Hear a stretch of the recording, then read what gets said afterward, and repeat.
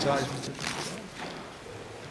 After considering all the evidence, the result is inescapable. As a family man, it's difficult for me to say so.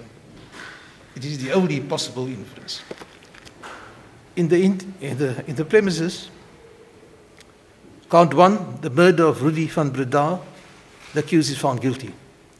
Count 2, the murder of Martin van Breda, the accused is found guilty. Count 3, the murder of Teresa van Breda, the accused is found guilty. Count 4, the attempted murder of Henri van Breda, the accused is found guilty. Count 5, defeating or obstructing the administration of justice, the accused is found guilty.